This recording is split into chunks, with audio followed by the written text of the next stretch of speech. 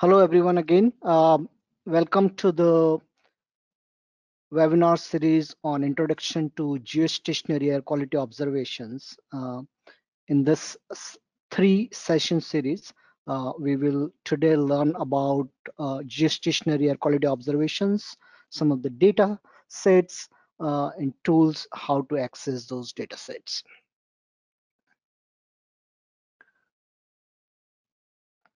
So like I said, this is a three-session, three-part webinar series. Part one today I will do, and my name is Pawan Gupta. I'm senior scientist here at USR at Marshall Space Flight Center. And later on, Dr. Aaron Neger will join me. He is also scientist here at UAH at NASA Marshall. He will talk about the upcoming TEMPO mission. In part two, we have our guest speakers, Dr. Emmy Huff from NOAA. She will talk about the air quality products from the GOES-R series of sensor, which includes GOES East, GOES West, and most recently launched GOES 18. And part three, which will be on October 25, we will have a discussion on air quality data sets coming out from the very new instrument called GEMS, launched by South Korea. And we will have Dr. Sujin Go from UMBC and NASA's Goddard Space Flight Center. She will talk about GEMS products and how to access, and will walk through some of the Python scripts to read and map the GEMS data. So for today's talk, so I was talking about the learning objective for today's presentation. So we'll go over the geostationary orbit. We'll talk about the difference between the low Earth orbit and geostationary. Then we'll look into some of the imageries, how to access them, and then finally Aaron will come in and we'll talk about the TEMPO mission. Okay, so before going to forward, I would like to quickly do a quick survey question here. Just want to get an understanding where we are in terms of using the geostationary satellite data from the audience. So you will see a pop-up question on your screen, and you will have about 30 seconds to respond to these questions. And that is just to give me an idea how should I hold the training and where we stand before we start the training. So if you can just take a few seconds to respond to the question. We have only 6% people voted so far, so please vote if you can. Okay, that's good. We have about 70% voting. I'm going to close the poll in 2 seconds, and then uh, here are the results. So that is good that most people who are attending today have used the satellite data in one way or another way, which is good because this is a intermediate level webinar series and where we are trying to actually. Now let me ask you the follow-up question. If you ever used any geostationary satellite data for any purpose. So we got about 70% polling. So I'm going to close and share the results. So we have about half of division among the participants who have used geostationary or not used. So this is good. Thank you. So let me get back to the presentation. What I'm going to do is, since we have about half, I'm going to review some of the key aspects of remote sensing. Okay, and let me start with first one. So one of the thing which is very different in geostationary is where the sensor is located, right? So these are all different types of remote sensing sensors which makes different kinds of measurements are used for different purposes, right?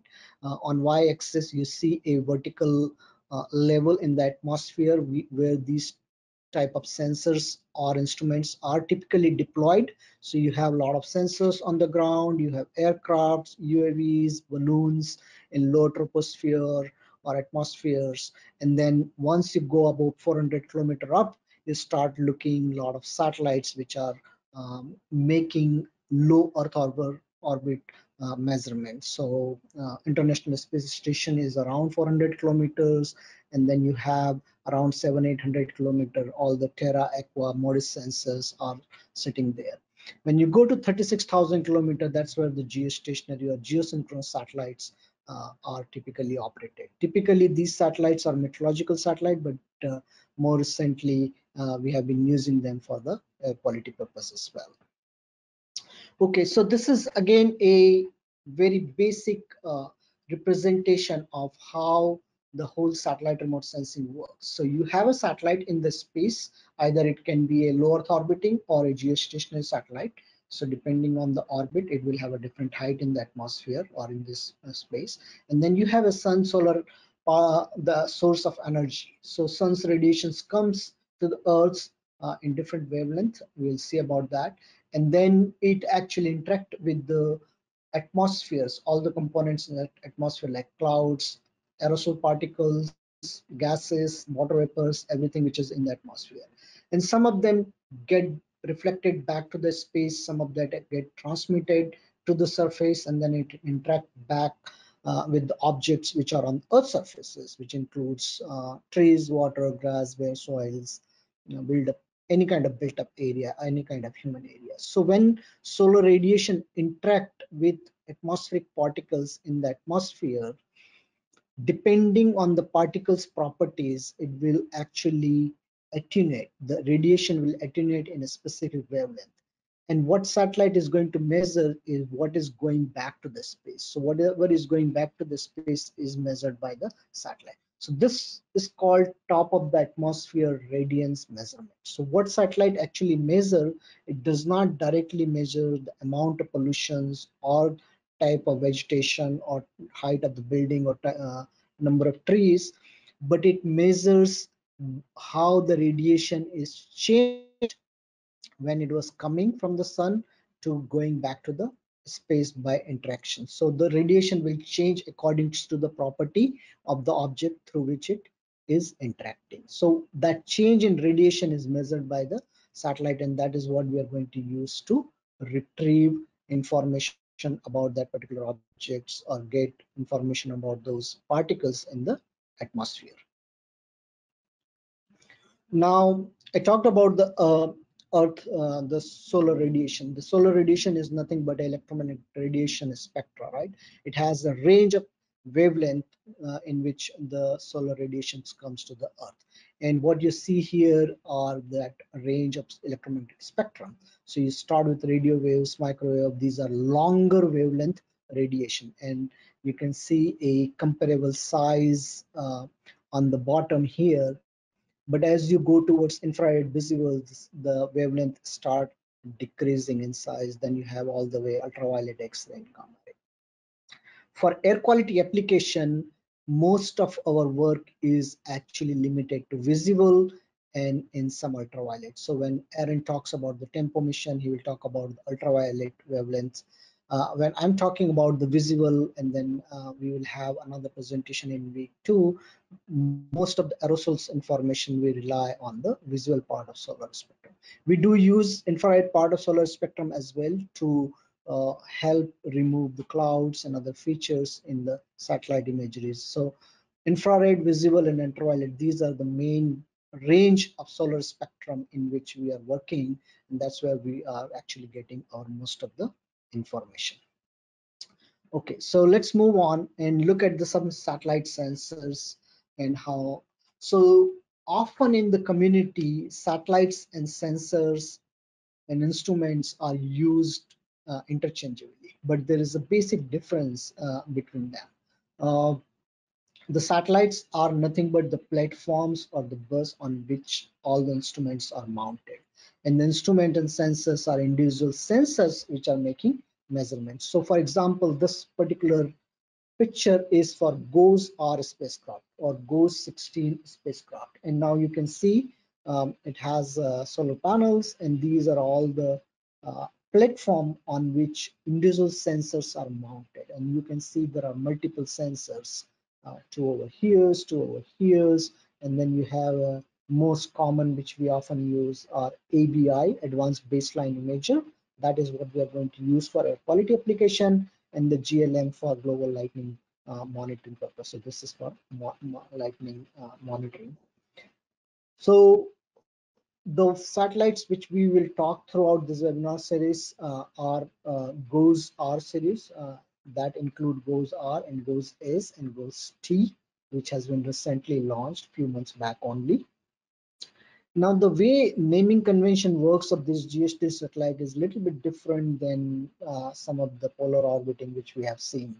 And this is specifically true for the NOAA operated satellite, which is GOES series. So before launch, they are denoted by these letters, R, S, the recent one was T. After the satellite is launched, they are named as numbers. GOES 16, GOES-R become GOES 16, GOES-S become 18, GOES-T will became GOES 18, which is currently in orbit. Once they are operational, means satellite becomes operational even when they are GOES numbered, but once they become operational and adopted into the data stream and user applications, NOAA declare them operational satellite, and then they become either GOES East and GOES West. So there are currently GOES 16, which is GOES East, and GOES 17, which is GOES West. The GOES 18 satellite, which was launched very recently, will replace GOES 17 in few months and become GOES West. So GOES 17 will be parked in another position. It has some issues in some of the channels, so that is the reason it will be replaced. And we will learn about these two more in the part 2 when we talk about specific product from these two satellites. Okay, so the common orbits. There are two types of common orbits through which most of the air quality observations are achieved. Polar orbit, which we have looked in many different trainings, MODIS, MISERS, VIIRS, OMI, TROPOMI, all of these sensors are in this polar orbiting satellites. Okay, so they have global coverage, but they only rotate around the poles, and they only makes measurements one or two measurements per day, and typically their overpass time is same according to the local solar time. Whereas the geostationary satellite orbit is fixed. Actually, the geosynchronous satellite orbit is fixed about 36,000 kilometers above the Earth. It has the same rotation period as the. So because of that specific property, it can actually see the same portion of Earth all the time. So you get a limited coverage over a specific region, but you get you get capability to make measurement very frequently on that particular place. So the basic difference between polar orbiting is global coverage versus regional coverage. Polar orbiting only give you one measurement per day, whereas the geostationary gives you multiple measurements per day.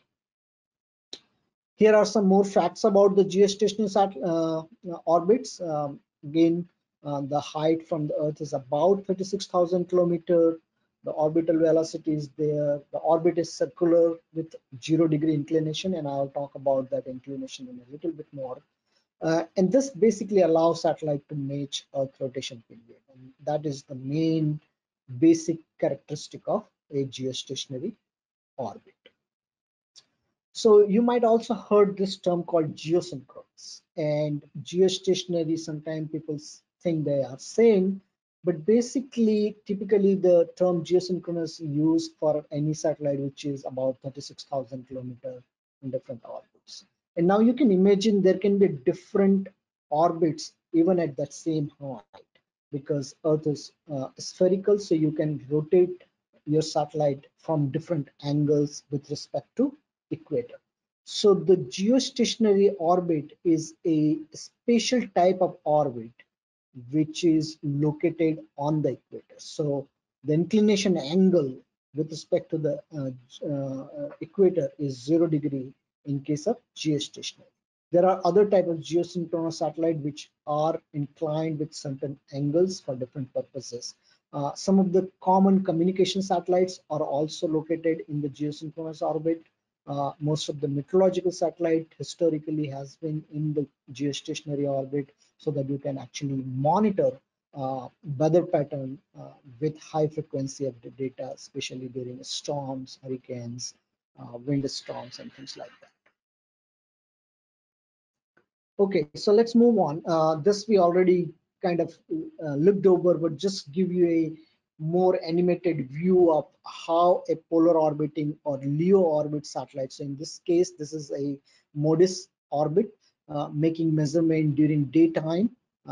When there is a dark nighttime, the visual data is not available. So you see how the polar orbiting is making measurement throughout the day, scanning different part of the earth during different time of the day, right? So this is how the polar orbiting making global coverage. Whereas the geostationary you have, this is a 10-minute data from goes east, where you can see that it's making every 10-minute full disk measurements, and but the area which it is covering is fixed every time. The darker color you see is a nighttime, and then the this visual part is daytime. And you will see very specific differences and features between geostationary and polar orbiting. We'll talk more a little bit later on when we'll start looking the uh, true color images. Okay, so here is another example why we need geostationary observation. So this is just showing a PM 2.5 diurnal pattern, and these are average for different season. Different color represent different season. On x-axis you see different time of the day, and you will see in many places, or most places, you will see there is some kind of a diurnal cycle in observed PM 2.5 concentration or particle mass concentration.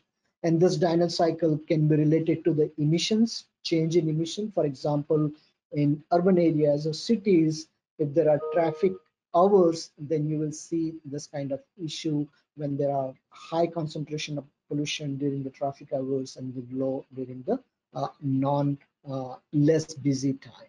There can metrology which can also actually change this diurnal cycles. For example, the boundary layer height can significantly modulate the diurnal cycle of PM 2.5. So those are some of the things which we have to take care when we are making PM 2.5 measurements. We need that information.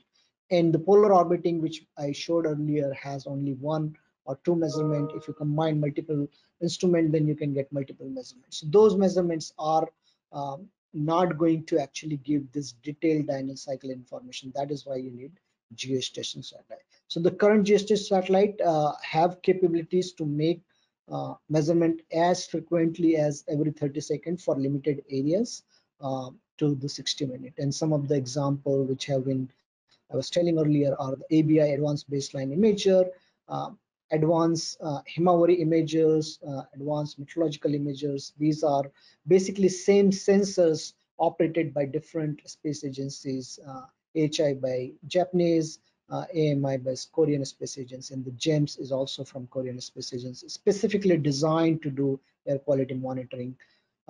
We will have a Tempo and Sentinel-4, which will form a constellation of satellite, which will learn more about this in later part in today, and then the um, third part of the webinar series. Okay, so here are some of the current existing geostationary sensors which has similar capabilities, just like ABI instrument, advanced baseline imager. So three of them, GOES-R, GOES-S, and GOES-T, all located over Americas. So they look over Northern America, South America, the Pacific Oceans, and Atlantic Ocean, all the way to the coast of Africa. And they provides every 10-minute measurement. So this is really an excellent measurement which has been become available in last 3-4 years over this part of the world. There are two Himawaris, Himawari 8 and 9, which has sensor called AHI, Advanced Himawari Imager, and that AHI actually makes measurement over Asia, covering Australia to all the way to the Japan and northern part of Russia. And these measurements are very identical in many sense to the GOES-R series. So you have almost similar observation every 10 minutes again. The Himawari 8 is currently operational. Himawari 9 which is already in the orbit, will become operational in couple of months, starting in December. So you will see the data from the two satellite. More recently, Korean Space Agency launched this AMI, which is also providing observation over Asia, but you will see that its field of view has shifted a little bit more toward west. So you can see more coverage over India, which is not that much available in the Himawari data. China also has a similar capability, but that data probably is not available in public domain. Once European Space Agency launched this called Sentinel-4,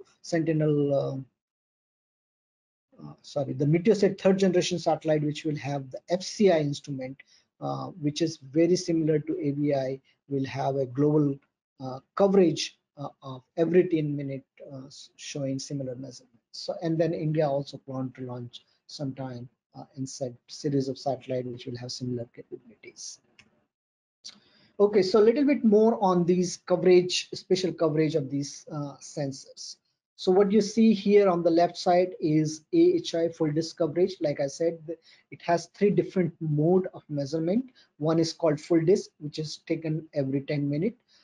There are mesoscale measurements and there are regional measurements. So the mesoscale measurements are usually taken when there are specific atmospheric events or events going on. If there are volcanic eruption happening on Earth, you can actually take every 30-second measurements using Himawari or ABI. The 2.5 minute scan is regional. They are typically located of the country of the origin. So in this case, South Korea and Japan, they are making measurements in that part of the region. So they make every 2.5 minutes for their own application. Similarly, the GOES series of satellite, as you can see, the coverage, the GOES West cover most of the America, with the Pacific Ocean, GOES East cover most of the America and the Atlantic Oceans. So there is some overlap between the coverage, and I will talk about a little bit about the pixels and the angles due to which we need multiple satellites. Again, similar type of scan mode. You have mesoscale mode, you have CONUS every 5 minutes in this case, so it will take entire US, and then the full disk every 10 minutes. So in many ways, these are very similar observation. Now let's look at the capabilities or the spectral capabilities of these instruments. People have used the GOES generation of satellite, the GOES 13 or older. You will see they have only limited number of channels, 3 to 5 channels, and those channels are typically very broadband channels, which covers larger part of the spectrum. This particular satellite, the GOES ABI series, has 16 channels. In those 16 channels, you can see an example of how the certain part of the Earth look in each of those channels. So the first 6 channels are the visual part, and then the remaining channels are the infrared channels.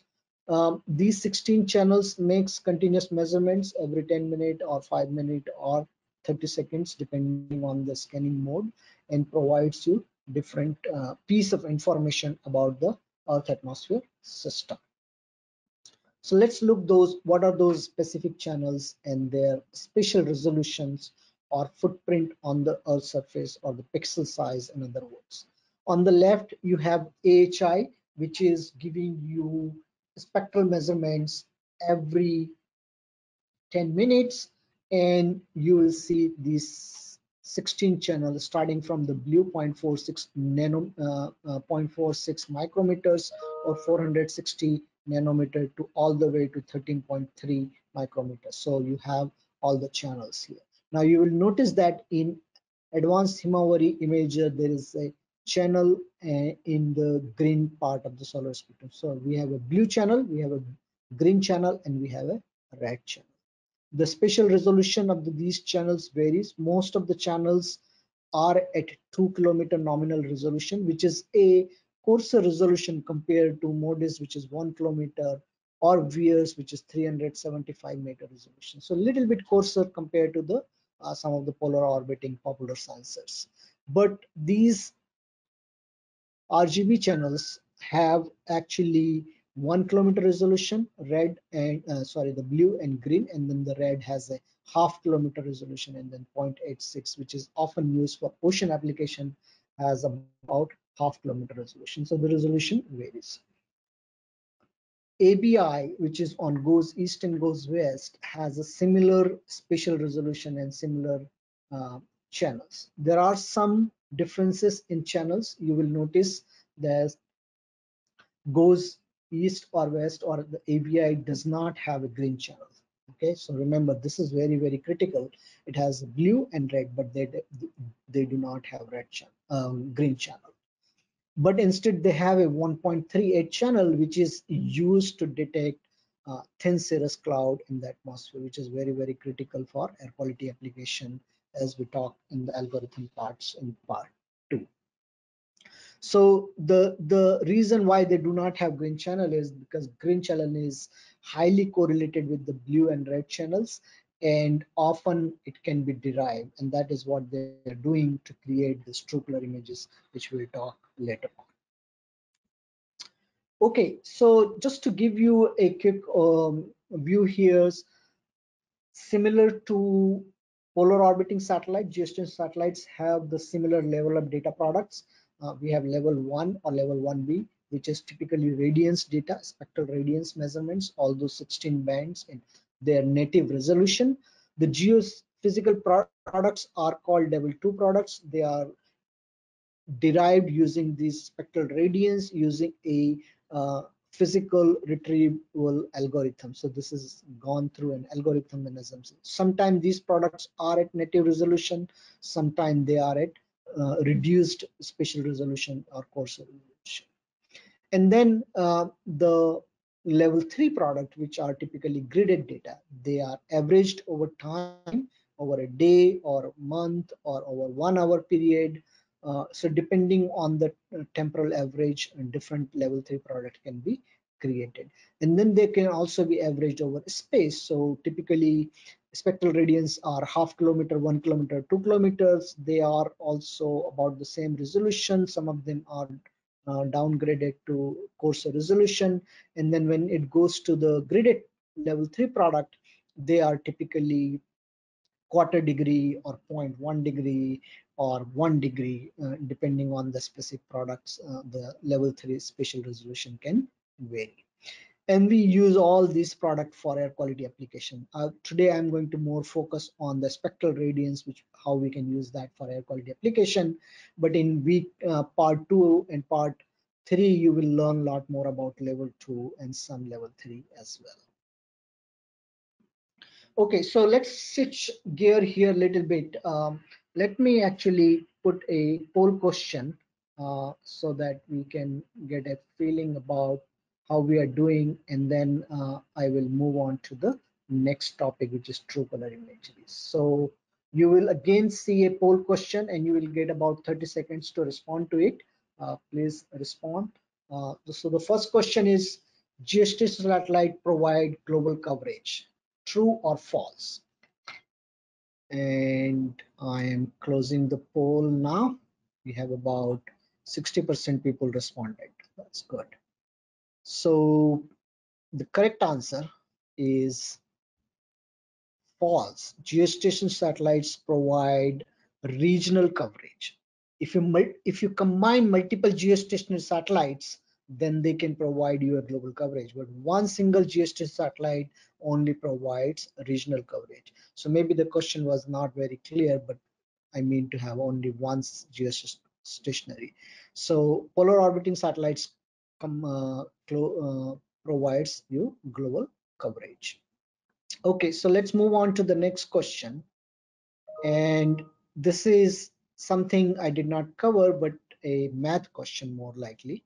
And we talked about how many full disk image are taken by ABI, goes east or goes 16 or goes east in how frequently they take full disk image. So if you remember that frequency, then you can calculate how many images will be done in 1 hour. So I understand this is not a direct, but a derived question from the information which I have provided in other slide. So maybe we can wait another 10 more seconds. Okay, I'm going to close poll now. We have about 50% and the response is in the order.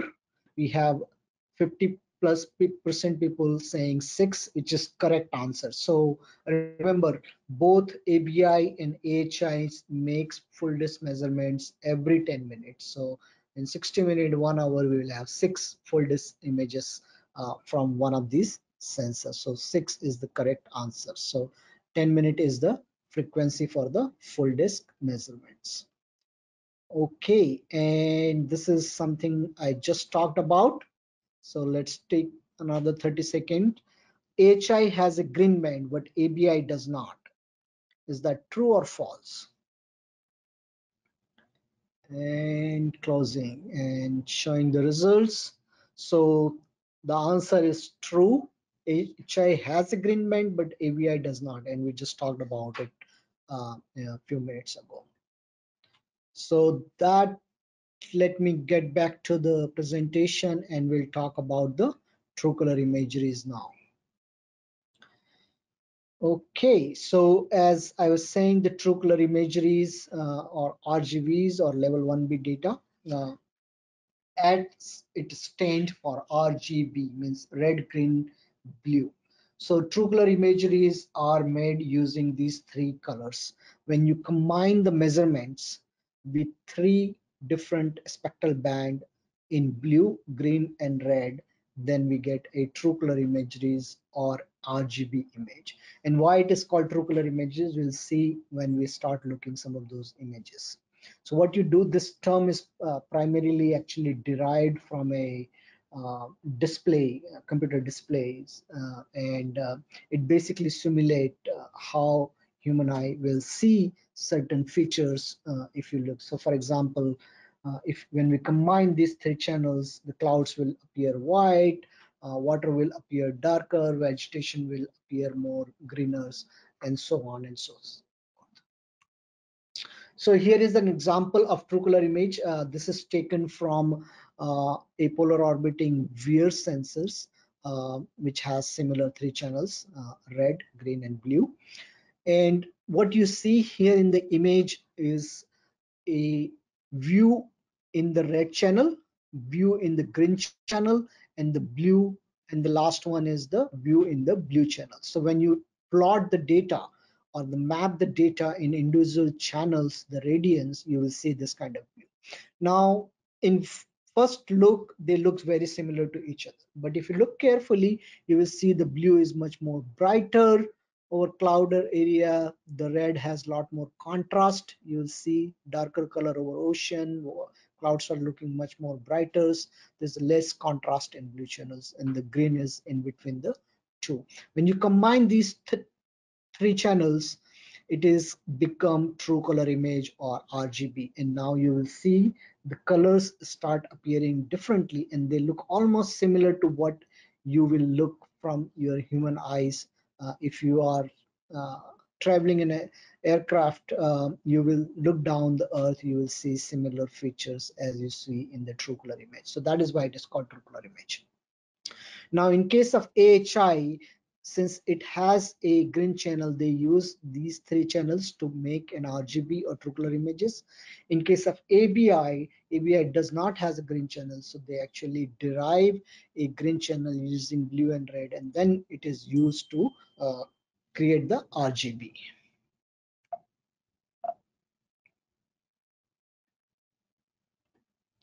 Okay, so here is a uh, here is a RGB image, which is just to give you an example, right? So you see clouds, you see some pollution or smoke in this particular case, and then you can see some darker water. So what creates these different features or different colors in a true color image? So it depends on, going back to the satellite remote sensing part where I was explaining that depending on the wavelength of incoming solar radiation, And depending on the properties of these specific features, for example, cloud, pollution, or water, there will be interaction, there will be scattering, absorption, attenuation of the light. And based combination of these two will actually will have a uh, impact on that outgoing radiation, whether it will be, so for example, the clouds reflects most of the visible light in all of the solar band equally, almost equally. So that is why the clouds looks white, whereas the water actually can absorb a lot of these red, green, and blue bands sufficiently, so it will have a less intensity in the reflected back to the space. So that is why the water is actually appearing darker. Similarly, the vegetation, the soil, based on how much energy they are reflecting and how much they are actually absorbing in those three channels, their color will vary. Similarly, that is why you will see this, some of the pollution is actually appearing little, it's not as bright as cloud, but it is little bit grayish in color, and that depends on the size, shape, and the chemical composition of the particle. So it is based on physics how radiation interact with each of these features. Here is an example. I'll just quickly move over this. Again, there are different features in this image, and I want you to just note down here. This particular feature here, okay, this one is called glint. Uh, then you have some number two, which is smoke and haze. So over northern India during the post-monsoon season, there are a lot of biomass burning happens, and that actually produce the smoke. So that smoke mixed with the local pollution is creating this haziness. This white area over the smoke is actually very smooth surface, and these are very low level cloud or fog. Then you have some clouds all over the places here. uh, you have over mountain. If you look carefully, the snow has a specific structure and little bit brighter than the clouds, and these are also clouds. So in an image you can actually identify these land, ocean, and atmospheric features based on how they will appear to our human eye. Another example of true color image showing fog over Indo-Gangetic Valley in India and over Nepal and Bangladesh area, and there is a lot of haze which is actually transporting, and then there are some clouds which you can see. Okay, the glint. So here, if you look at this glint in this particular image, which is coming from the polar orbiting satellite VIIRS, you will see the glint has a vertically over ocean, and the glint is produced by the specific angles when sunlight and satellites are on a specific angle. It's called specular reflection. So that is the bright area over ocean. Typically, it is mostly over ocean, and you will see it is along the orbit vertically. When you will see that in geostationary, it is typically in circular shape. So these are uh, glint area in a geostationary orbit, again from AHI, this bright area over ocean, and it moves with the time because the sun moves from morning to evening. As solar zenith angle or sun's position change in the sky, this glint will move from east to west or west to east depending on where we are looking. And then here you can see over Pacific Ocean, this is image from the goes west, and then you can see from the goes east, half of the glint is over ocean, and then over land there is no glint. So the glint is very important because we cannot actually retrieve particle information if there is a glint.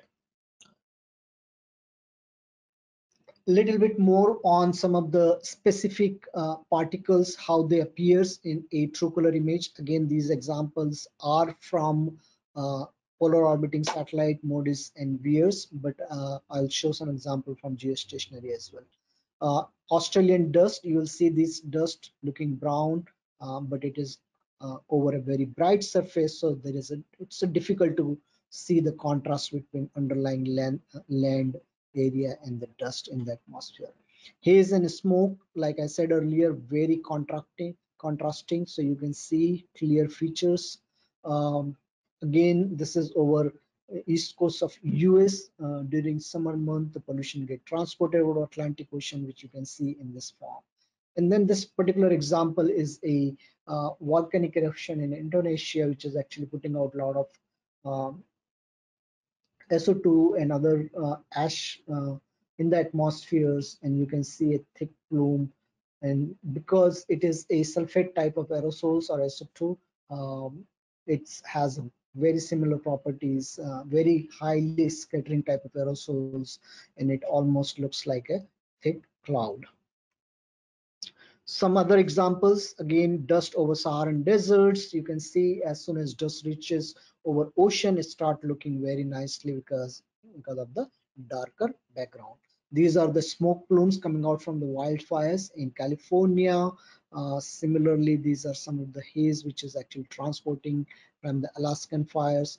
These are the smoke coming out from the oil fires, and these are very specific. So you can see very dark in color. So oil fires, smoke which comes from the oils are very absorbing in nature. They're almost like a black carbons, absorbs most of the energy. So that is why they are looking very darker in this particular. And all these measurements are possible from both polar orbiting and geostationary observations. So now let's look some movies, and I will show a little bit later how to actually generate some of these movies using some of the tools which are available online. So this particular example is a smoke transport over Northwest, and this is uh, you can see how the smoke from these fires are actually transporting all over across US.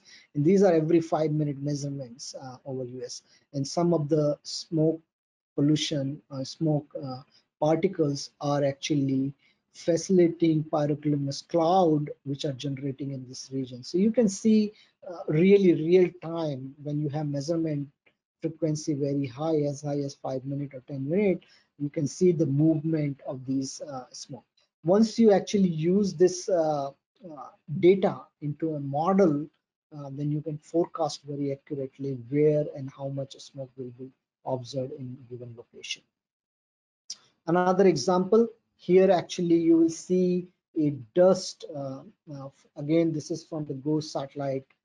You will see a dust storm which is shown in this. So you will see in this area, particularly where the arrows are showing, you will see a dust is originating, and then it is this one particularly is a dust storm which is originating in this part, Nevada and New Mexico area. Okay, another example of the fires. This is from GOES 16 or GOES East.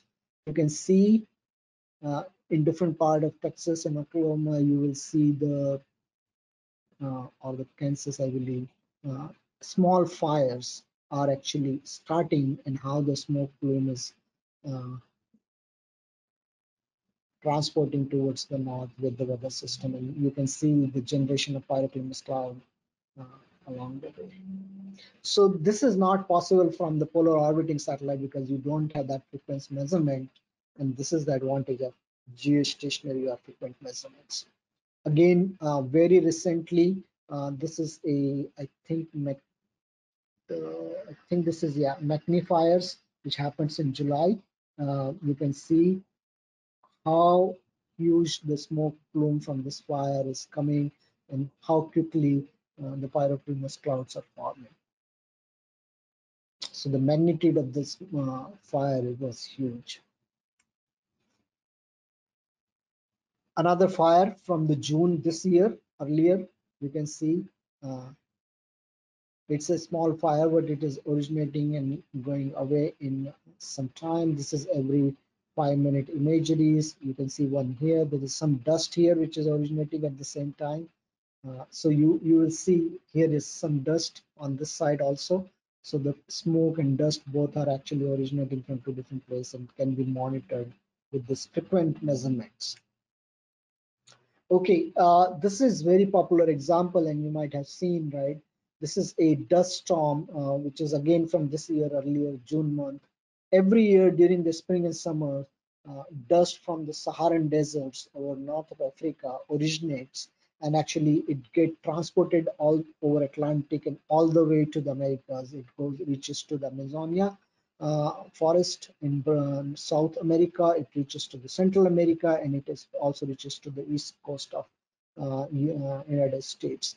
And this can create actually significant issues with local air quality, specifically more on PM10 side. So again, this is a goes east image, so we can see how this actually dust originating and transporting over Atlantic Ocean. Another example of dust transport from Australia. This is taken by Himawari, and this is image from August 2020. Southern Hemisphere summertime. Australia has a huge deserts, and often they get actually dust storms. So this is a dust storm in southern part of Australia. So the southeast part transporting over Pacific Ocean there.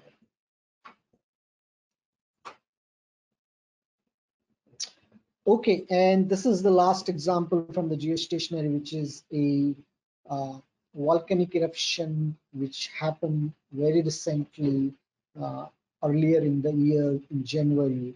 And you can see this is a GOES 17 or the GOES West uh, zoom version of Southern Pacific Ocean, where you can see the eruption of volcano, and this is, I think, every 10-minute observation. So you can really see some of the fast changing features of phenomena which are happening in atmosphere or Earth surface using this geostationary uh, very, very well. Okay, so I think with that, let me put out a couple of more polls here, and then I want to finish up this presentation with a couple of more slides, uh, or let me actually do those slides first, and then I'll do the poll question, and then we'll go to the exercise. Okay, so since we have talked only about the true color imageries or level 1B data, but in week 2 and week 3 we will do actually use level 2 products. So I want to introduce the scientific terms which we are going to be using a lot more, which we may not have time to actually explain in week 2 and week 3. So one of the quantity in level 2 product often used for air quality application is called aerosol optical depth. And the aerosol optical depth is expressed, it's a optical quantity, and it is expressed the quantity of light removed by a beam by scattering or absorption during its path through medium. So think about this is a ground instruments called CML or sun photometer, typically makes measurement of aerosol optical depth from the ground. It looks directly to the sun, so sun's radiation is coming, this one I0, and then it interact with the incoming solar radiation. The solar radiation interact with the particles or the aerosols in the atmosphere, and these measurements are only taken during cloud-free condition. If this cloud moves over here, then we cannot take this kind of measurement. So aerosol optical depth measurements are always under cloud-free condition. When it interacts with the sun, this particles over here in the atmosphere, it will either absorb or scatter.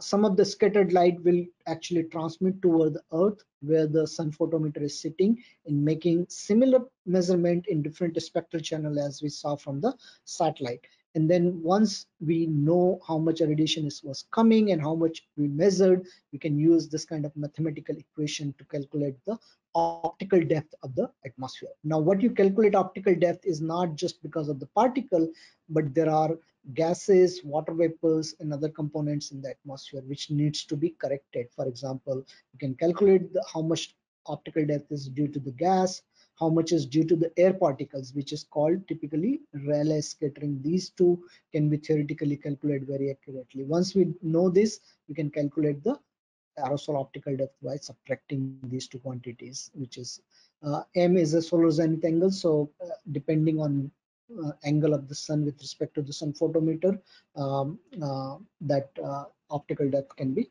calculated.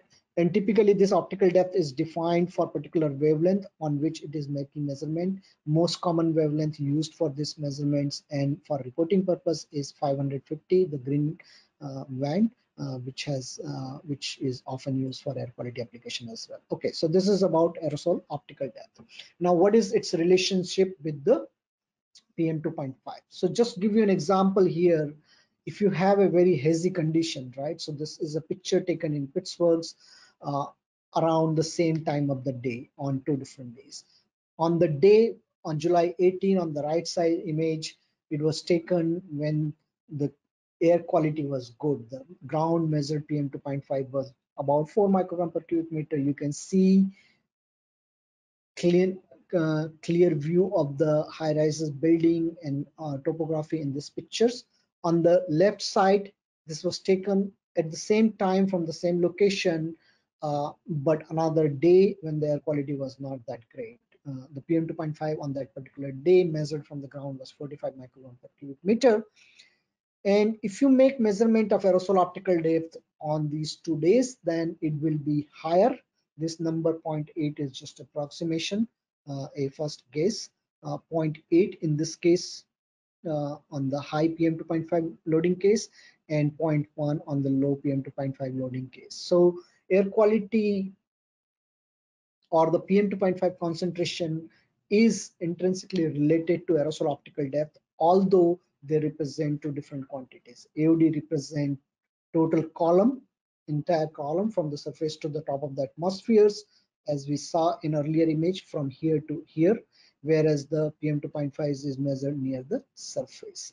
Uh, one is mass concentration, one is optical properties. This is defined for a specific range of particle size. This is defined for all the particle size. So there are significant difference in these two quantities, but still AOD is very good proxy for PM 2.5, and there have been many data sets generated of PM 2.5 which are based on aerosol optical depth measurement from the satellites.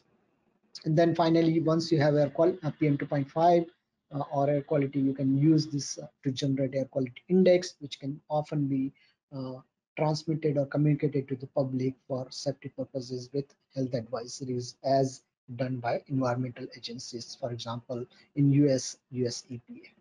Okay, so I think that's about all I have. I have some references here which you can go over if you want to learn a little bit more about any of these true color imageries or anything else. If you want to get more details on the ABI sensors or the GOES satellites, there is a nice BAMS article which will give a lot of details about the sensors and the missions itself. Okay, so now I'm going to switch and do a couple of poll question, and then we'll quickly do a exercise where I will show you how to access some of this true color imagery. So let me get to the poll.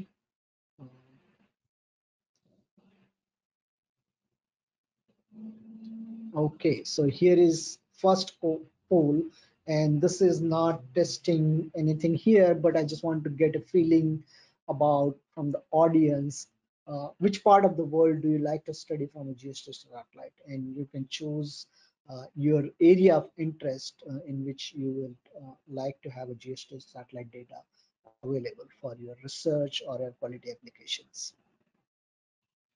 Okay, so we are getting about 20% vote. Let me keep it open for another 5 more seconds.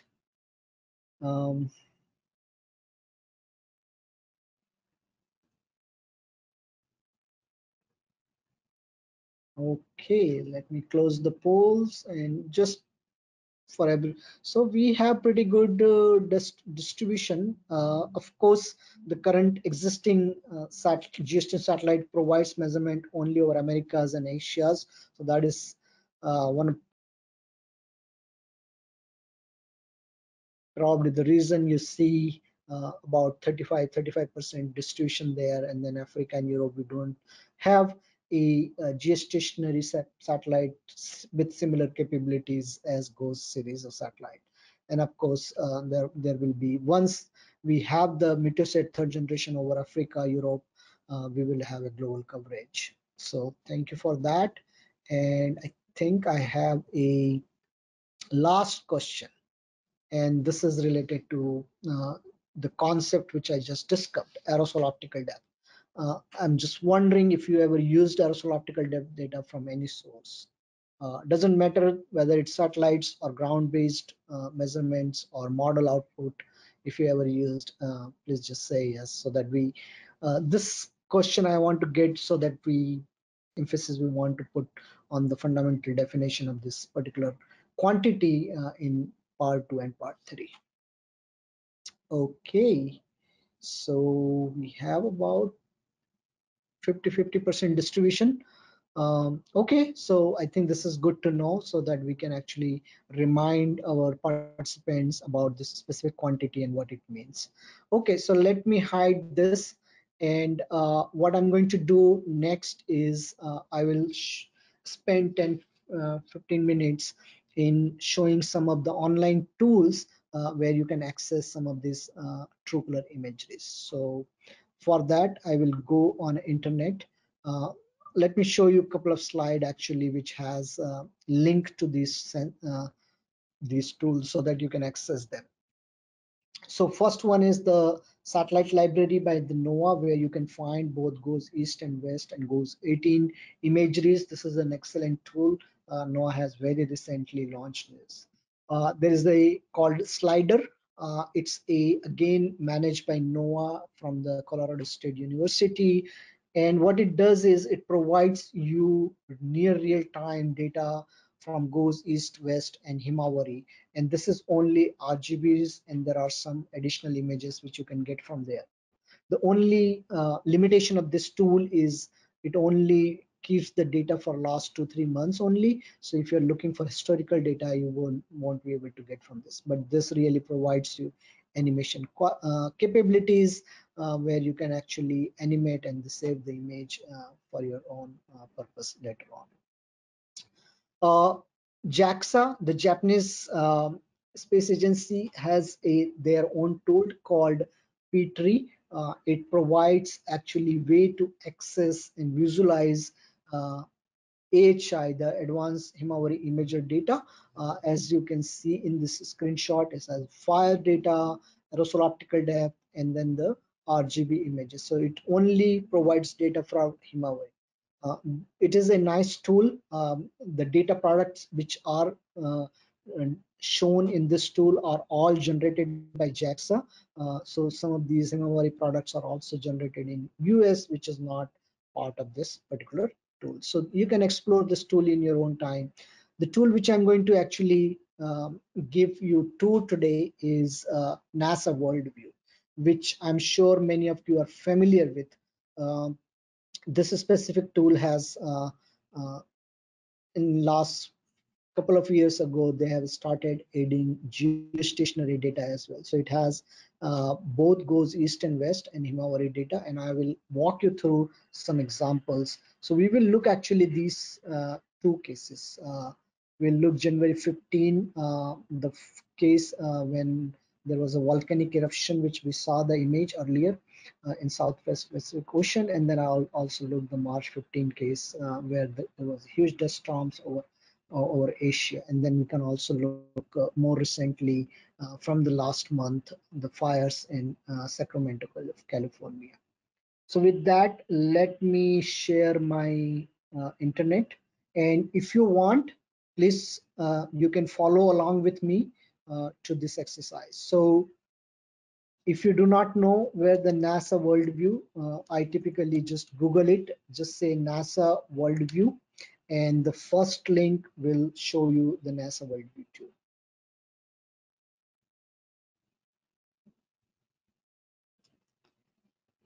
Okay, and it will load. When it will load first time, you will see a pop-up window appears, and this pop-up window actually uh, shows some of the specific categories or features for which the data are available. So you will notice here that it is not only serving air quality community. This particular website is designed to serve many different communities all around the world.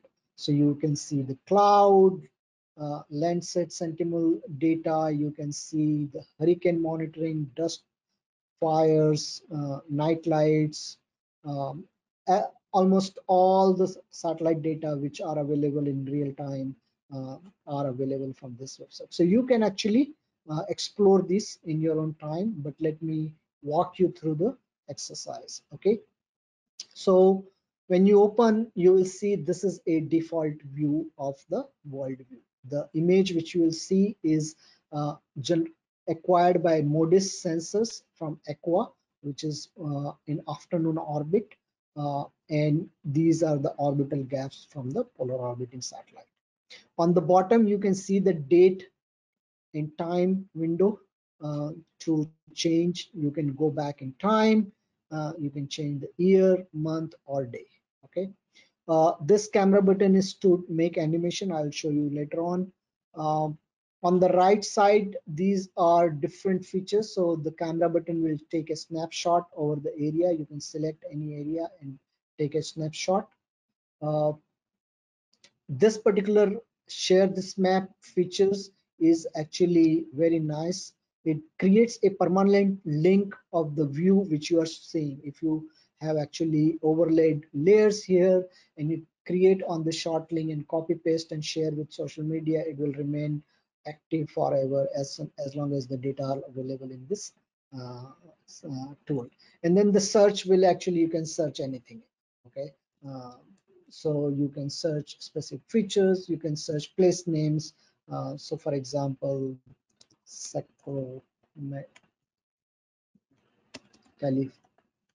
California. Okay.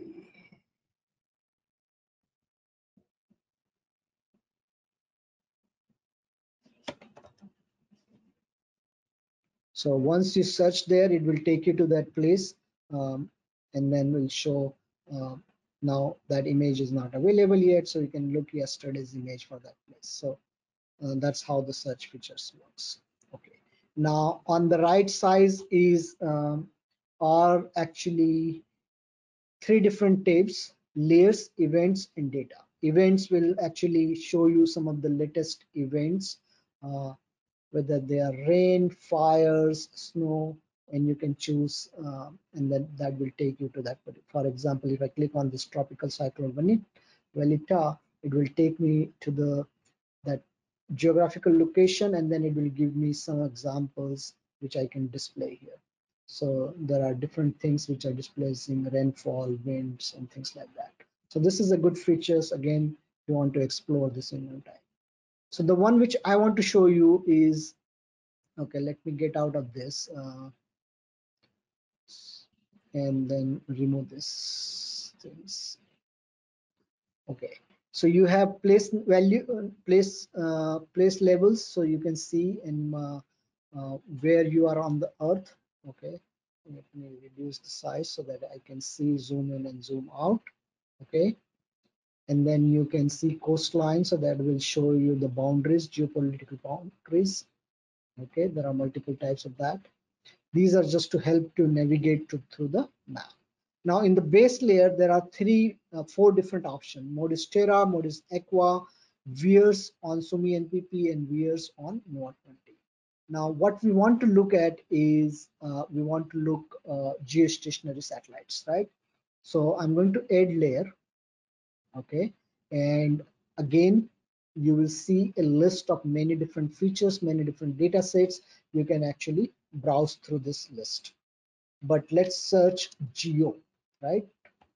Because that's what the geostationary stand for, geo, right? And as soon as you search geo, there are different layers which start appearing here. The first one is called geocolor, true color image, goes east ABI. Okay, I can click that. The geocolor goes west ABI. And these, sorry, this is the night time, so we want the daytime, right? So let me, okay, I think these are the daytime, and the night times are basically multispectral IR images during the night. And then you have this individual spectral band, like we saw red channels, right? So these are the Himawari, goes west, goes east. These are the infrared channel. Now from Himawari, I believe we have a air mass channel. Okay, I don't see where is the Himawari. Yeah, here is the Himawari AHI red channel, and there should be clean infrared. There is air on goes west. Yeah, air mass Himawari is similar to RGB. It's not exactly RGB. It's derived using different combination of channel, but you can see some of the features of it. So I'm going to select these three images. Once I select and then click on the cross on top right corner, those layers will start appearing here. Okay, so let me close this Himawari for a minute. I'm interested in the goes west image, so I'm going to also close goes east image. Now we are trying to look this volcanic eruption which was happened on January 15 in southern Pacific Ocean, right? And we want to look the goes west image. So I will go and change the date from October to January, and 15th of January, that's when we want to get. And this is the southern Pacific Ocean. That's where the volcano happened. Now as soon as you load the geostationary, you will see in the there is additional time tab started here. Okay, now this is a 10-minute, or you can custom how fast you want to move by using arrow. So I'm going to just use the 10-minute data. Now 0 GMT is daytime in the southern Pacific Ocean, right? So this is 20, and I know the volcano happens around 3 GMT, so I'm going to just start from the 3 so that we can quickly look the volcanic eruption. Okay, so this is 3 GMT. This is 3:10, and let's first locate the volcano so that we can actually look it more closely. So you will see here is your volcano, which we saw earlier. So let me go back again in time. So there is almost no action here. This is 350Z. Okay, I move 10-minute, again 4Z. So 4 o'clock there is not much visible sign of the eruption. 4:10 you can see this huge cloud coming out from that volcano. This is 4:20, 4:30, 4:40, 4:55. So this is within 1 hour, and then you can keep going, and you will notice that the sun has started setting in this part of the world as you move. So the darker side on the east side started appearing. The volcano actually started looking really huge. Now we lost most of the visible light, so what you see is the nighttime reflection. You can still see this volcano, right? Now if you want to make a movie of this, what you do is you click here on this setup animation or the camera button. You can select January 15. I'll start at 4Z to January 15 at 630Z. Frame rate I can choose, and then click, and then set up my area for which I want to create, and then click create GIF. It will take some time depending on how many frames you have taken. Probably I have taken too many frames. So let me actually close this and select less number of frames so that it can be done quickly.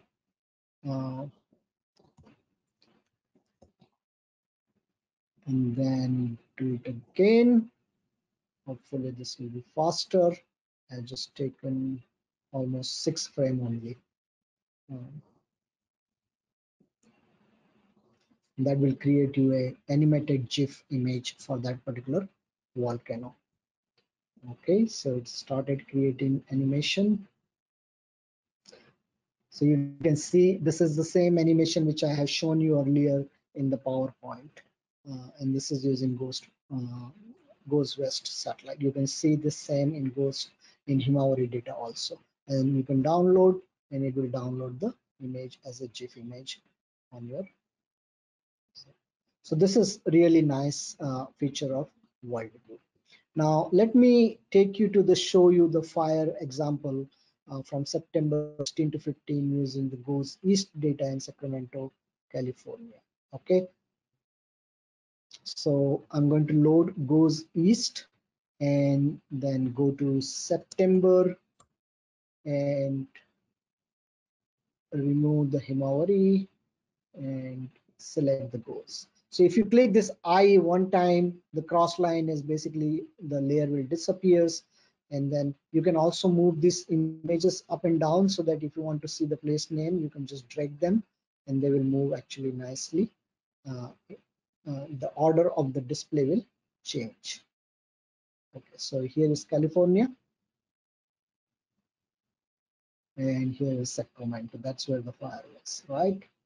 And we are on September 15th, 6 to 15. So let's go to September 6.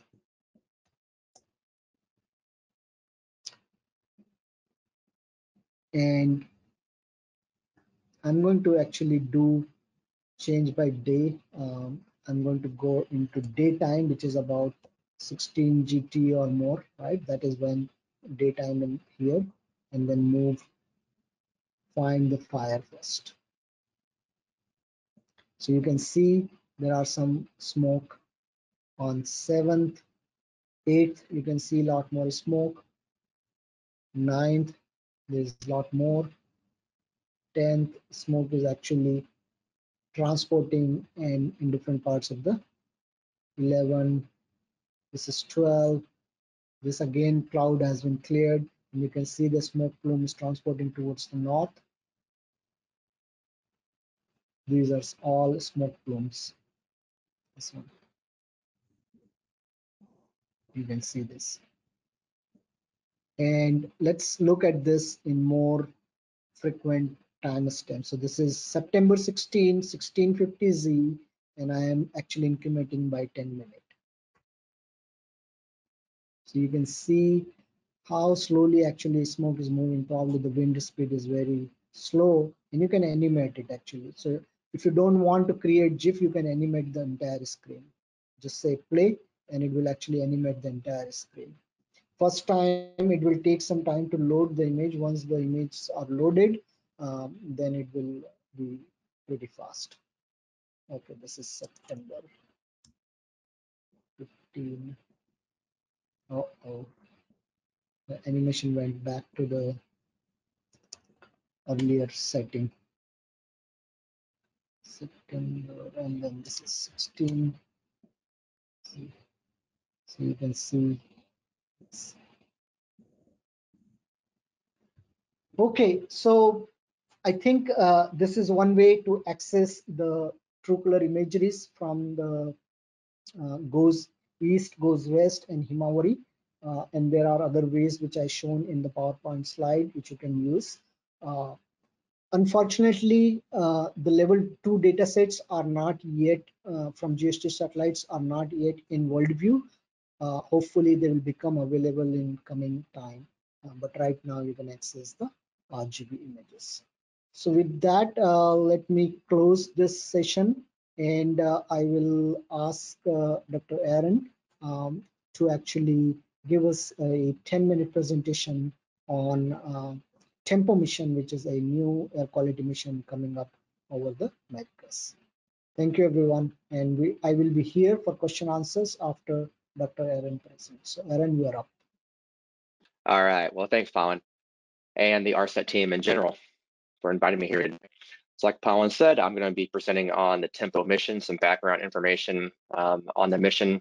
I'm Aaron Nager, the Tempo Deputy Program Applications Lead here at the University of Alabama at Huntsville and NASA Marshall. So I wanted to first start off with a few quick facts on the Tempo mission. It is NASA's first Earth Venture instrument that was selected in 2012.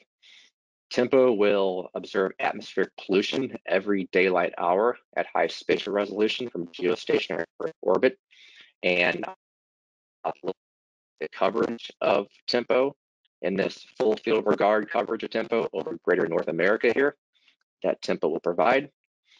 TEMPO is a ultraviolet and visible spectrometer, and that will operate in the ultraviolet and visible wavelength regions here, shown at the bottom right, from about 290 to 490 nanometers and 540 to 740 nanometers. And this capability will enable TEMPO to be sensitive to policy relevant pollutants such as nitrogen dioxide, sulfur dioxide, ozone, and aerosols as well. And this capability will also enable TEMPO to separate and distinguish between boundary layer and free tropospheric and stratospheric ozone, which will be kind of the first ever retrieval of PBL ozone from space. And we had a really exciting event recently. We had the TEMPO instrument was integrated with our host satellite, Intelsat 40E, recently. We have a launch date in the early March 2023 timeframe with a target of March 1st to a position of 91 degrees west longitude. And we are also a member of a geostationary satellite constellation for observing pollution over the Northern Hemisphere. And that includes the GEMS mission, which will be talked on later on in this training, ARSET. So Pawan already gave a background on how I measure the atmosphere. So I'll make this quick and just say that TEMPO will measure the intensity of backscattered ultraviolet and visible radiation. This is ultimately influenced by the surface and atmospheric conditions. We then employ retrieval algorithms to derive the slant column densities from these measured top of atmosphere radiances in known trace gas absorption spectral windows. And this trace gas column density is essentially the total number of molecules of a given gas, such as NO2, along this light path from the surface to the satellite location. And we then use that information and convert the slant column density to a vertical column density directly above the TEMPO footprint location to provide information on that trace gas in the vertical. So quickly here, this is kind of our proposed data products that we anticipate from TEMPO after launch. This starts with our level 1B radiance data that I just mentioned, and which is used to derive these level 2 products shown here on this table. This includes cloud products and also our pollution products, such as ozone profile, which includes a 0 to 2 kilometer or PBL ozone column information. We have nitrogen dioxide, formaldehyde, sulfur dioxide, and aerosol. And these are also proposed near real-time products for NO2, formaldehyde, SO2, and aerosol with a data latency of about 2 to 3 hours. And we have other products as well, such as Glaxol, water vapor, bromine, and a TEMPO GOES-R synergistic product, which will include aerosol information, such as UV aerosol optical depth and visible aerosol optical depth, in addition to fire hotspot information and lightning information, etc. We also have a level 3 product on our list as well, which is essentially a gridded version of these level 2 products shown here. Our proposed resolution of that product is 2 by 2 kilometers squared currently. And looking down this list right here, most of our products are going to be at the TEMPO nominal footprint resolution of 2 by 4.75 kilometers squared, except for ozone profile. This will require additional averaging over several TEMPO footprints to increase the signal to noise ratio and ultimately increase the accuracy of that product to the community. And you can see this really revolutionary aspect part of TEMPO here, where we have this hourly information on these trace gases as well. We also have level 4 products that are going to be proposed for the mission after launch too. All right, so looking at the operational timeline here, this is based on a March 2023 launch date. Keep that in mind. This will be shifted if that launch date does encounter delays. So our current TEMPO commissioning phase is set for June through September 2023. We plan to release level 1B data about 4 months after the commissioning phase, and level 2 and level 3 data about 6 months after the commissioning phase. So we have a target of March 2024 for those level 2 and level 3 products. The data will be publicly available via NASA Earth Data Search in NetCDF HDF5 format. That's our baseline format for the mission. We are also looking at other data formats and data services for the TEMPO mission as well during this pre-launch phase of the mission. The latency of our standard offline products is really pretty good, of 3 to 6 hours, except for the ozone profile, which will have about a day latency due to just essentially the computational expense of running that algorithm. Our proposed near real-time products will have a latency of about 2 to 3 hours, as I mentioned in that previous slide. Our baseline mission length is 20 months with a possible 10+ year lifetime, depending on senior review note extensions every couple of years. Colin mentioned NASA Worldview earlier, so we will have TEMPO imagery and products available in Worldview, and there's an EPA ARSET gateway, which will also be used to serve up TEMPO data to the community as well. All right, so I wanted to share here kind of the granular information of how TEMPO will be served up to the community in terms of level 2 data files after launch. So this is showing the different granular information starting across the east portion of the field of regard to the west portion of the field of regard. So this is 10 different granules, which will be served up to the community for each of these complete hour scans. This will ultimately enable more efficient distribution of TEMPO data, especially near real-time TEMPO data, and also reduce the data load for those users who may only want certain or focused only on a certain area of the field of regard. They will, only have to download 1 or 2 granular files, perhaps, rather than the entire field of regard. All right, so I want to show an animation here, an approximation of how TEMPO will scan after launch. That you'll see here, TEMPO starting out across the east and then eventually covering the entire field of regard from the east to west, and then later on in the afternoon. So we're seeing the morning scans here across the East Coast. And now as we get more daylight across the west, you're seeing that scan line moving to the west. And eventually you will see that scan line moving across the east, moving to the west as we lose daylight across the east later on in the afternoon. So ultimately, TEMPO will perform these standard east to west hourly daytime scans across this field of regard over greater North America. What is not shown here are also sub-hourly scans that will be performed for the TEMPO mission, which includes optimized scans across the east and west when the solar zenith angle is too high over portions of the field of regard to complete our nominal hourly scan. And we also have these special operations designed for the mission for dedicated experiments, such as air quality disasters or wildfire smoke events, for example, where we can actually look at selected portions of this field of regard at higher temporal resolution. So yeah, you saw that whole entire animation here, and it kind of concluding there across the west as we lose daylight in the east. All right, so I want to zoom in closer here to California. This is showing our pre-launch Tropospheric NO2 product for TEMPO that we've created for the user community. And we've zoomed in here to California again, showing this information on NO2 from the morning to the evening here. And ultimately, this is showing the ability of TEMPO to observe these rapidly varying NO2 columns within your urban areas and traffic corridors across California. The Central Valley, for example, you can see the very rapidly evolving NO2 columns in that region. And we have a wildfire smoke event that occurred on this day later on in the afternoon, which is also highlighted in this proxy product. Very high NO2 columns associated with that smoke event. As you can see here, our current observing capabilities, such as the NASA ozone monitoring instrument, which provides this limited midday information, overpass information on air pollutants, is really incapable of showing this full diurnal picture. You only get a couple of snapshots each day. Through our current observing capabilities, TEMPO will dramatically increase our capabilities for observing pollution in general. All right, so I wanted to also highlight our ozone profile product that will be available for TEMPO after launch. This is showing our pre-launch product, but nevertheless, we have this 0 to 2 kilometer ozone animation here. This is for 1 day, and our tropospheric ozone product.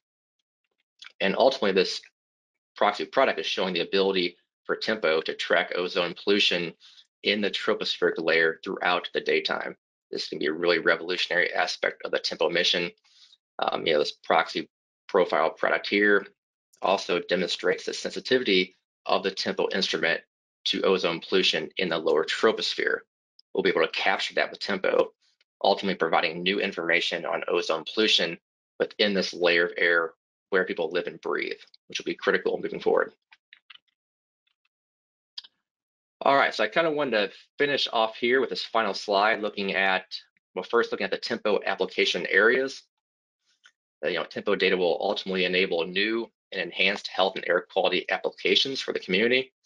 Here's kind of our chart here of the full breadth of TEMPO applications. This includes those health and air quality thematic areas that you see here, including regulatory science, public health, air pollution emissions and monitoring. But also we have weather analysis and forecasting applications with TEMPO and vegetation and ocean monitoring applications with TEMPO. And we have a very active early adopter community with TEMPO as well. And here's some of those TEMPO early adopter studies that are currently being looked at by those community members, looking at NO2 pollution inequality in urban areas, dust storm monitoring capabilities with TEMPO, and also analyzing short-term public health outcomes using that hourly gaseous pollutant information from TEMPO. And I have the QR codes here. You can scan those to actually join our early adopter program here. And you can find much more details on these different early adopter studies in our TEMPO green paper here through this QR code. And my contact information is there at the bottom left. Feel free to email me on TEMPO questions. And I do want to mention one more thing as we conclude here. I'll leave this up temporarily. I did mention that we have this TEMPO proxy dataset, and this dataset is available to our TEMPO science team and TEMPO early adopters, and this is through NASA Earth Data Search. I just want to quickly show, the ability for me to go in here and actually download these pre-launch TEMPO proxy datasets. We have the TEMPO formaldehyde, NO2, and ozone profile products currently available in this NASA Earth Data Search, and you can kind of just play around with it, download them, learn how TEMPO data will be served up to the community after launch, and I will end there and bring this screen back up briefly if you wanted to get those QR codes off there. Thanks, Aaron. That was great. Now I think we finished, completed the presentation part of today's session, and we will move to question answer session. And for that, we will share all the questions which you have been putting in the question section. If you have still some questions, please do put that in question section so that we can take them one by one. So I believe, Selvin, you're going to share your question answer. Okay, here it is. Okay, so what we are going to do is you will see on your screen, are people able to see the question answers on their screen? Is the screen shared, Selvin? Yes, it is. Okay, great. Thank you. So we will put all the questions here, and this sheet we will answer one by one, and then this sheet, once we proofread it, will be put on our website for any further reading, people who wants to either look at the recordings or see this question answer, want to refer this question answer script. Okay, so question one, why is the polar orbit different in every season? What parameter can be affected by the polar orbiting of satellite? So I think when you talk about different seasons as polar, so the polar orbits are circular orbit along the pole. So they just rotate pole to pole, and different part of the Earth comes underneath the satellite. and whatever parts of Earth is coming underneath the satellite over orbit will be measured or taken the measurement from that part. Now, as you know, the since Earth is tilted, that is what caused the season, and in different season, different parts, different area of the Earth will come into to the orbit, into the overpass of polar orbit satellites, and that is why you will see a difference in uh, coverage in different seasons in a way.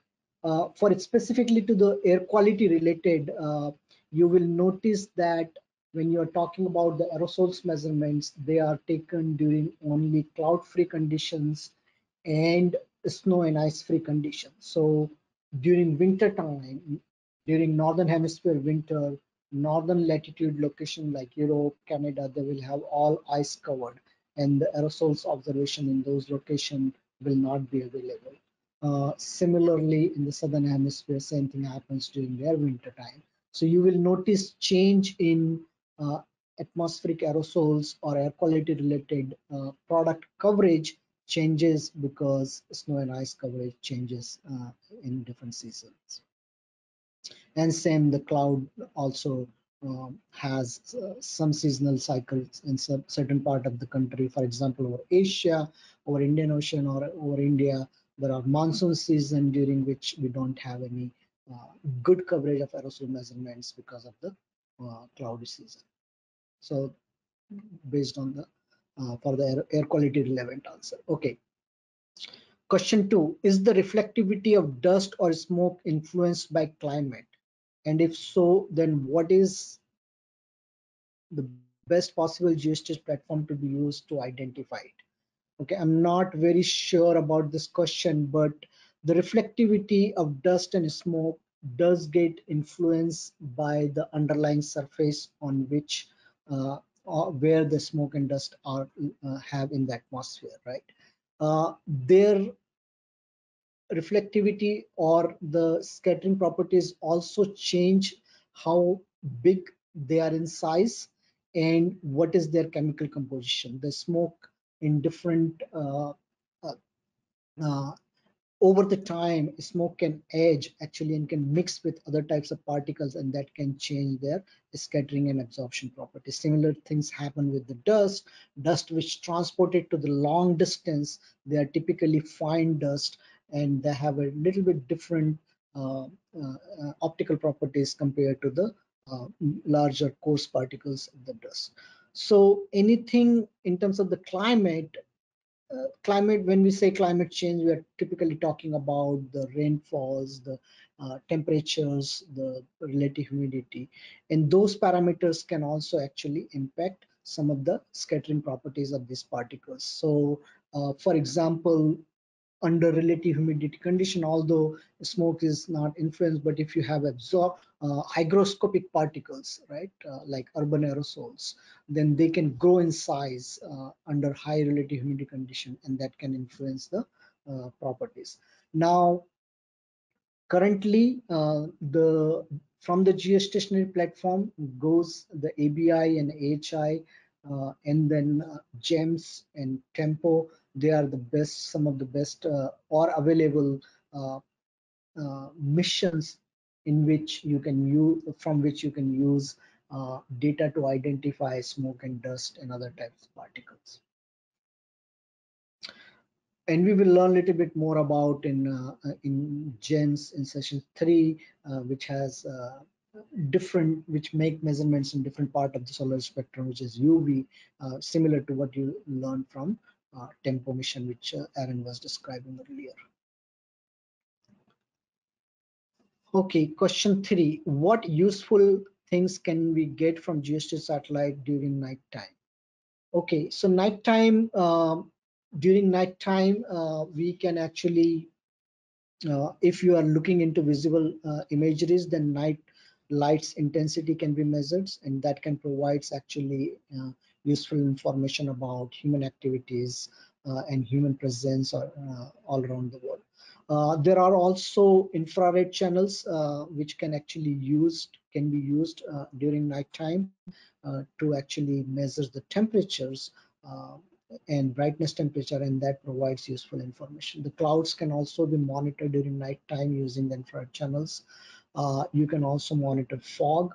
Uh, you can also actually do volcanic eruption monitoring during night time using infrared channels. So typically there are a range of channels, but most of the visible channels does not provide a measurement during night except the night lights or the illumination from the moon sometimes.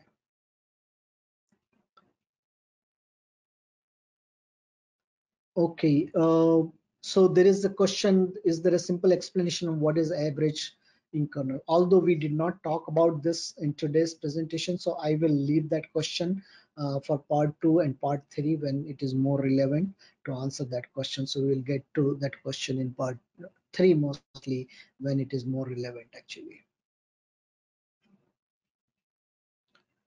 Okay, question number 5. Is there an archive of GOES image in data somewhere? I want to see data more than a week old, for example, from 200. Yes. So the GOES 1617 image, again, GOES series of satellite is managed and operated by NOAA. So they do have a different archive. One of the link is provided here in the document. In week 2, the part 2, we will go over some of this uh, archive and try to download the data using Python script. So please stay tuned for the next presentation by Dr. Emiha. What is the full range of data observation frequencies from GOES or satellites? So there are 3 which I mentioned earlier in the presentations, the 10 minutes, 30-second or 1 minute, and then you have 5-minute CONUS observation. Those are default. But in addition to those, there are other modes which can be operated time to time, and they are more like a flex mode. So you can have entire full disk every 5 minutes, or you can have a continuous measurement of full disk every 5 minutes, or in those scenarios you do not have actually CONUS or mesoscale observation. So again, in part 2, when we talk specifically about level 2 products, we will talk about more in details what additional modes are available in from the GOSA. Again, in the script we have provided a link to get you more details on if you're interested in all the different modes in which GOES satellite can operate. Is there a cutoff date for historical data in Worldview? So the Worldview, it depends on the satellite for which you are actually accessing the data. The MODIS satellite, which provides RGB image, the first one was launched in 1999 on Terra. So the data is available February 2000 onward from MODIS Terra, from MODIS Aqua 2002 or 2003 onward. VIIRS data has started populating more recently, so they are available from 2012 onwards from VIIRS and PVIRS. So depending on the satellite and census, the data will have different availability in the Worldview differently. Okay, question 8. I recently made a time lapse of Hurricane Ian over Florida with GOES 16 full disk data. I used the band as follows: C3, green, C1. What kind of different band composition can I use? When I tried different band, it gave me error. Okay, I'm not sure where you tried and what kind of error you got, but just to give you a quick overview, you can actually, when we loading those 3 images, RGB in RGB band, we see a true color image. But you can actually change the order of RGB, and then you can get a different color combination. So it depends on what kind of features you're trying to highlight, and based on that you can actually change the order, or you can change the channel itself to actually have a different color scheme or different features highlighted in your image. For example, when we do land surface vegetation display, typically we actually, in case of MODIS, we load the band 7 in red, and then band 2 in green, and then blue in band 1, and that gives you a different color combination. So because the vegetation is very reflective in near infrared, which is band 2, you and then absorption happens in band 9 band 7, you will see a greenish color of vegetation in that particular, and similarly brownish colors of the land, which is very bright in the red color. So depending on what feature you want to highlight, you can make your own color combination, and those are called false colors composite image, false color composite image, because you are actually loading different color scheme rather than RGB in that order. So that is one possibility to use different color combination to get to actually highlight certain features in a satellite imagery. Is there any data source which can give the option to download the data in Excel or CSV format from NASA Worldview? Unfortunately, no. NASA Worldview does not allow data to download in Excel or CSV. What NASA Worldview does is provides a link to the original NASA Earth data, where you can download the data either in NetCDF format or HDF format or HDF5 format. There are some other sources, for example, level 3 data, which are gridded from Giovanni, I believe, can be downloaded in some cases in CSV format.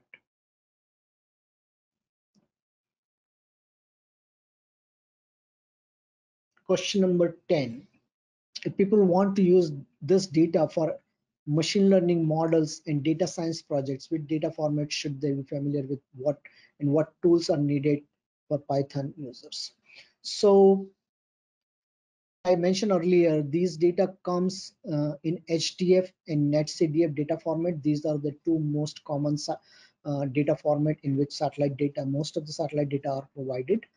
Some satellite data are also provided in GeoTIFF also, but most of them are in HDF and NetCDF. Python can handle both of these. There are specific package in Python which can handle these data sets. So if there is an advanced Python user, they should be able to actually read and map and extract the data from this format.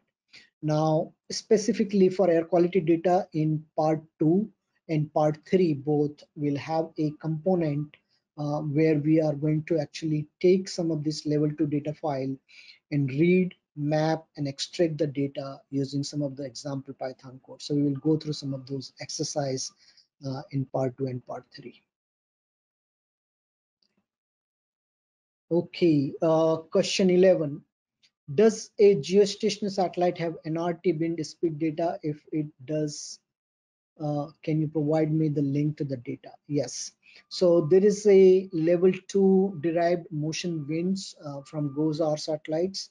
The link, the data is available from NOAA, NASDIS, StarNASDIS websites, and some of the link how to access the data are again available in the script, which we are you can see here on your screen, and this will be provided through our website later on to all the participants, so you will be able to access those links. We will do like I said, we will go through download process of level 2 data using Python script in next week's presentation by Dr. Amy Hub, and she will show you how to download, and that should be able to easily, you should be able to easily modify those scripts for wind data which are originally written for aerosol data.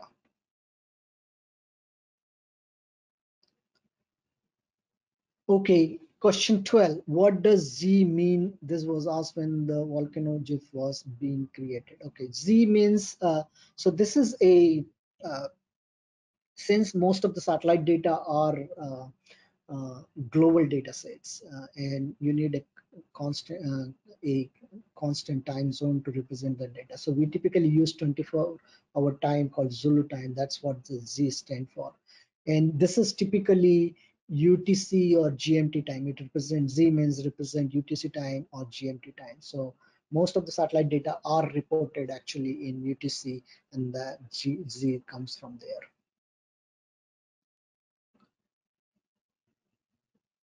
Okay, question 13. How can you measure the coverage, for example, of that volcano, either width or depth? Okay, so this is an interesting question, and I it depends on how you want to do it, right?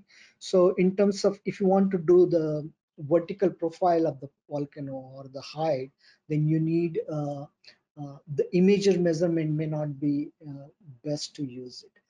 Either you need a sensor which has capability to do multi-angle viewing of the same location, for example, miser, or you need a sensors or something which can have active sensors, for example, lidar, like a Calypso, or a radar based instrument which can actually penetrate through those thick clouds and give you a vertical profiles, and that will enable you to how to do the depth. In terms of the width, I think the width you can do calculate based if you take the original image and first you detect the boundaries of the volcano, and then you can calculate actually as time passes how the width or the perimeter of that volcanic eruption is changing over time. Since each pixel had fixed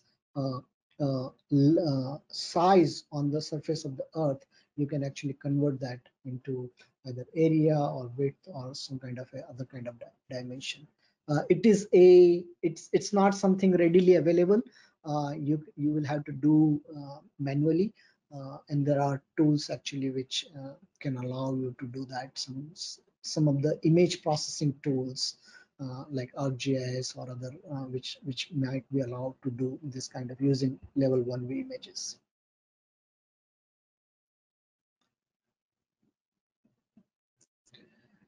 Okay, question 14. How do I activate the time, hours, and minutes on the Worldview? I only see year, month, and date. Okay, so this happens when you, by default, Worldview displays only MODIS and VIIRS data as base layer. And since I mentioned MODIS and VIIRS data only available 1 or 2 measurements per day, you do not see the time there. As soon as you load any geostationary data like GOES or Himawari, the time, hour, and minutes start appearing in the times on the bottom bar. As soon as you remove those two layers from geostationary, that hourly window, the time and minutes and hour options will go away from Worldview. Okay, so the question 15 and 16, 17, I believe, Aaron, do you want to take those 3 questions? Sure. For 15, definitely averaging kernels are critical to the ozone profile retrieval, and that averaging kernel information will be in the ozone profile product. And in fact, that's already in our pre-launch proxy product for folks to go take a look at that I showed on Earth Data earlier. So the pre-launch proxy products were created in a manner to have all the pertinent variables already in the file for users to browse and access. Averaging kernels are critical. For tempo 16, well as chemistry products available in units of PB are for the level products like NO2, SO2 will be available in molecules per centimeter squared. The units for those level 2, level 3 products. Capabilities for users to go in there and convert those products to like a ppm, a ppb, and our ozone profile will be available in Dobson units. So those are our standard unit output for our air quality products from Tempo.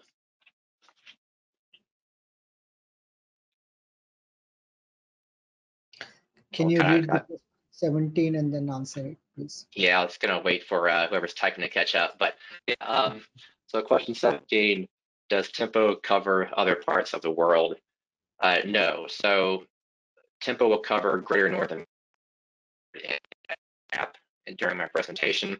However, that being said, Pawan also mentioned on this air quality constellation, and that will include the mission, essentially our sister mission of Tempo with similar observing capabilities. as TEMPO, which will cover Asia.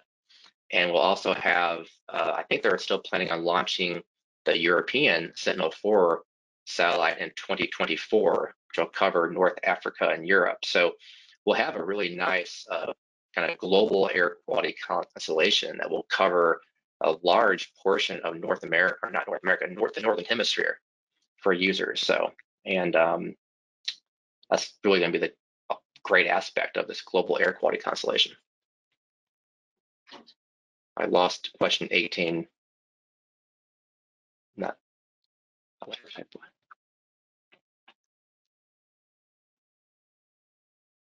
There we go. Okay. Why is the resolution different for ozone profile and aerosol? Okay, this is TEMPO here too. For the ozone profile, there is a lot of noise in that. It's a very noisy retrieval when done at the TEMPO footprint, nominal footprint location size of 2 by 4.75 kilometers squared. So in order to kind of hit our baseline mission requirements on the accuracy requirements of that ozone profile product, we do some co-adding, it's called co-adding, essentially averaging of TEMPO footprints to increase the signal to noise ratio and ultimately increase the accuracy levels of that product for the community. So that's kind of why the ozone profile is currently specified at 8 by 4.75 kilometers squared, rather than at the TEMPO nominal footprint size of 2 by 4.75 kilometers squared. Similar for aerosol, kind of a similar concept there. However, you did see in our product list that I shared, we are looking at a GOES-R TEMPO synergistic aerosol product, which will have higher resolution aerosol information. And we're looking at a potential resolution spatially of that product at 2 by 2 kilometers squared currently. So some of this is still kind of TBD, and we're looking at this now during the pre-launch mission. So probably more to come there and more updates on that aerosol product. Okay, question 19. Can I detect emissions of NOx from TEMPO? For sure. TEMPO will provide tropospheric column layer of information on your nitrogen dioxide. However, that gives insight into these areas of NOx emissions across the TEMPO field of regard. Of course, there's extra steps and procedures that are needed to, get at the NOx emissions, but it can definitely identify areas of NOx emissions through that diurnally, our hourly NO2 product from TEMPO that will have that information from morning to evening across a TEMPO field of regard. It's one of the key aspects of TEMPO actually is the capability to monitor emissions from the morning to evening compared to our current low Earth orbiters that are only focused on those midday hours. So question 20 might be just a general question for Pawan too. Yeah, so question 20 is, can we monitor and analyze hydrometeorological hazard using geostationary satellite data? Yes, answer is yes. I mean, we do that all the time. We measure, we do typhoons, hurricanes, thunderstorms. All those are hydrometeorological phenomena which we always actually monitor using geostationary data. In fact, that is one of the primary use of geostationary, meteorological geostationary data. How is the pre-launch data generated by TEMPO, and are those actual measurements data? Okay, Aaron, this is your question. Did a whole presentation on this. In brief, what we do, don't focus on the accuracy level of the products. We use model input information. Yeah, so hopefully that answers that question. There is a link. I presented more information on this during some of our TEMPO early adopter workshops, so I could share that link to those presentations for more information on the pre-launch product generation. Thanks, Aaron.